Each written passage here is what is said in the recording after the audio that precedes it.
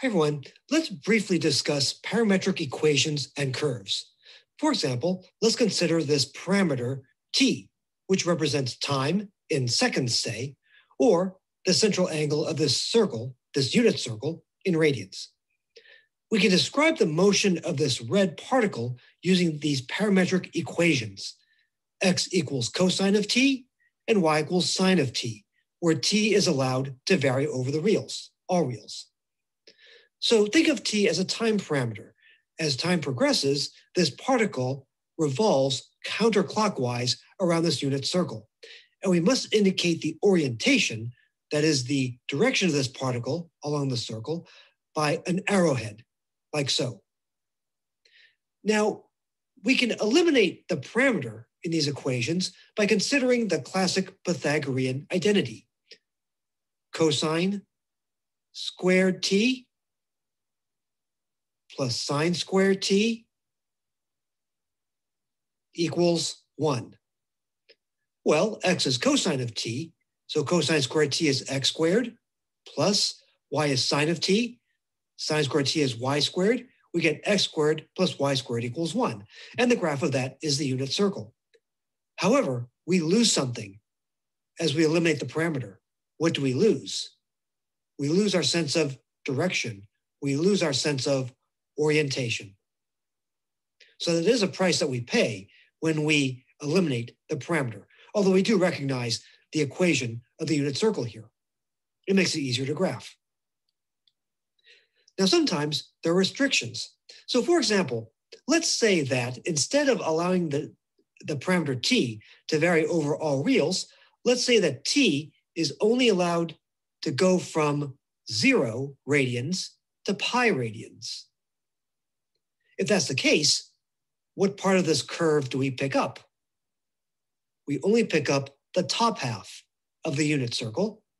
We indicate orientation again. And when we eliminate the parameter, we again get x squared plus y squared equals 1. But since we're only picking up the top half of the unit circle, we need to put a restriction. For example, y has to be non-negative. We pick up only the points on the curve where y is non-negative. Now, instead of these, let's say that we have the following parametric equations. How about x equals 3 cosine of t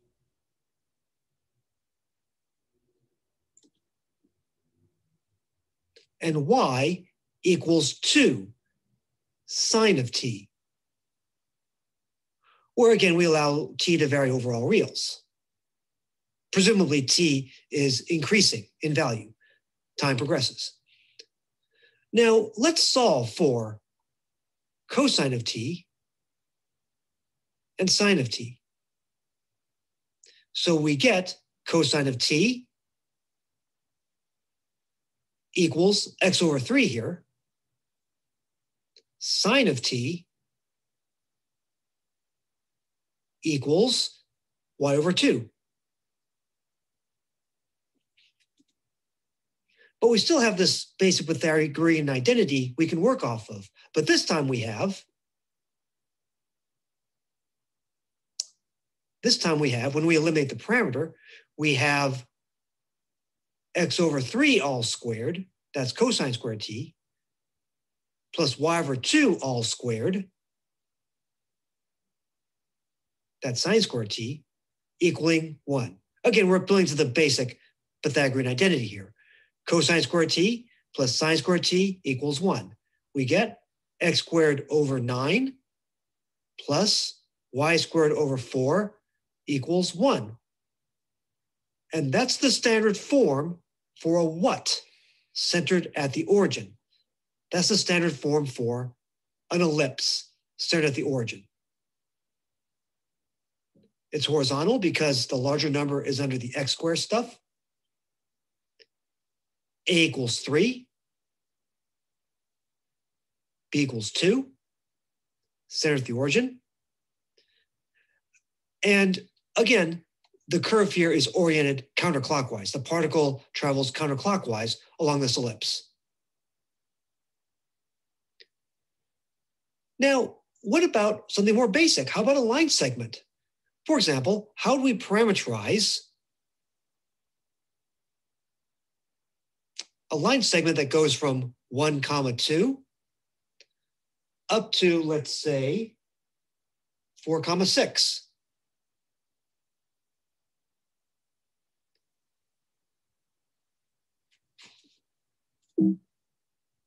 Here's the initial point, here's the terminal point. Consider this directed line segment. Looks like a vector. In fact, we can think of this as a representation of the vector 4 minus 1 is 3, 6 minus 2 is 4. This is a representation of the vector 3, 4, represented as this directed line segment. Now, how can we parameterize this directed line segment?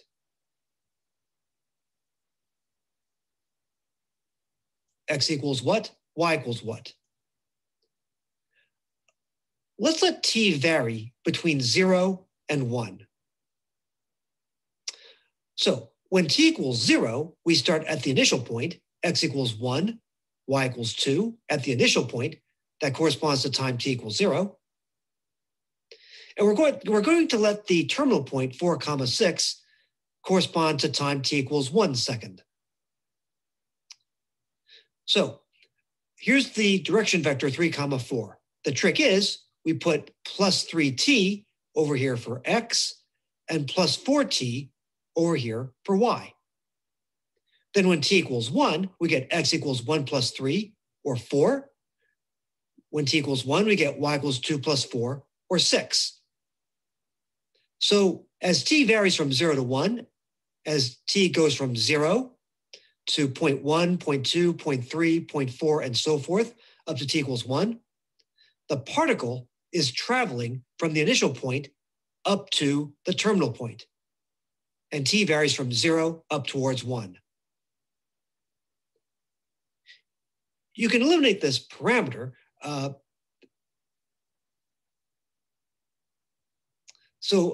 example, you can solve for t. T equals x minus 1 all divided by 3 over here. Solve for t. T equals y minus 2 all over 4. A horse is a horse, t equals t. You can equate these equal to each other. So we get x minus 1 all over 3 equals y minus 2 all over 4. And then maybe solve this for y. This here is an equation for this line segment. We do need to restrict it though. So x, for example, is restricted from x equals 1 to x equals 4. Okay, we don't get the entire line, we're only getting a piece of the line. And again, this equation loses orientation, but we know the orientation for this parameterization. You'll see this stuff later on.